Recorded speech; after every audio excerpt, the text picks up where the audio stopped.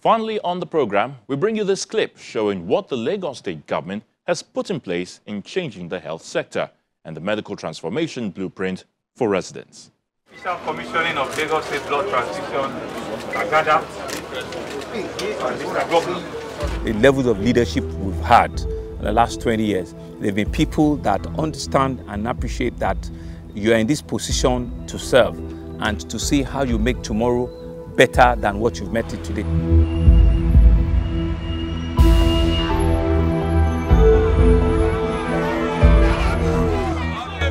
This laudable project is another effort of the Sanwo-Olu administration to support businesses, promote economic development, and ultimately improve the standard of living of Lagosians.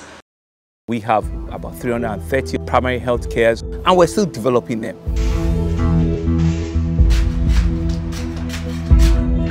We're making sure that almost 2-3 in every ward that we have one. 3-4 kilometers away, you can turn a bend and get a primary health facility.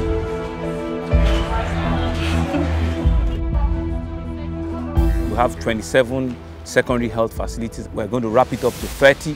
What WHO, UNICEF has recommended in a year's budget, allocate between 10 to 12% of your total year's budget on health. And we're trying to meet that. It's really to be able to have a master plan, not just to build it, we need to be able to also be able to have the requisite skills of professionals working there and be able to continuously train them. We just need to redo this. Exactly.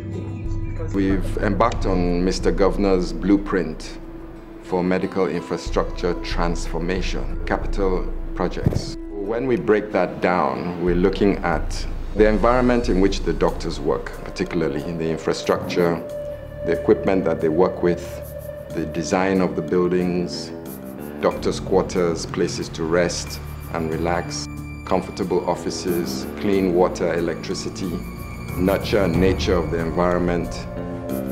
Greenfield project is a brand new project, so we're going to build on a greenfield.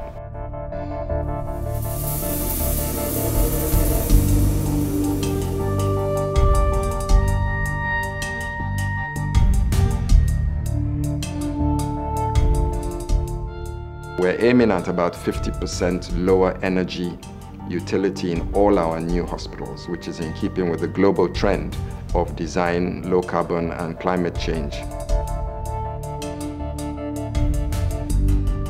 Everybody that's going to use that facility is brought into the design concept. If it's Massey Street, for example, we've spent months engaging with the pediatricians. What do you want? How do you see your new hospital?